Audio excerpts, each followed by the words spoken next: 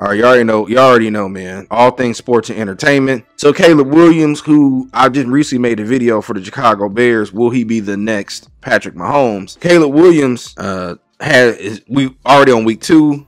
The Bears won last week in a pretty close game, but a play last night, Sunday Night Football against the Houston Texans, and unfortunately the Bears ended up losing 13-19 against CJ Stroud and the Texans. Now, Caleb Williams threw, he went 23-37, 174, and 2 interceptions. I don't think Caleb Williams has even thrown a touchdown yet this season. The defense won the previous week, and this time, Caleb threw a couple of balls. Now, you can make the argument people have been dropping balls, some of the wide receivers, but the real question is Caleb Williams a franchise quarterback? We don't know.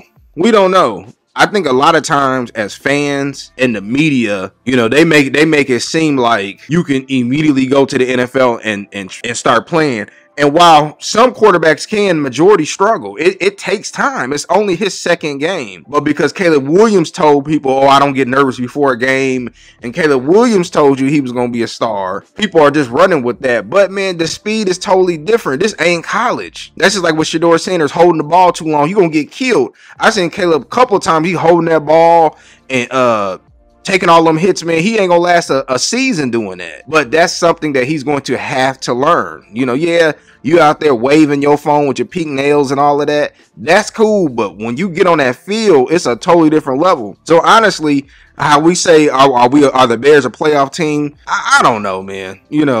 It all starts and ends with your quarterback. I don't care how good the defense is, but this is his first season, man, and I understand with the league now, you only get like a year and a half before they cut you because they know the big contract is coming up. But somebody like a Caleb Williams, you got to give him a little bit more time. You know what I mean? Like, at least give him a season. Same thing with Justin Fields, right?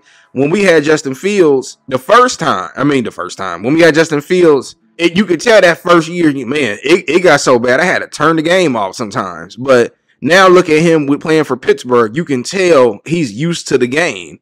So you got to give Caleb Williams time, man. You can tell he out there. He frustrated. He confused.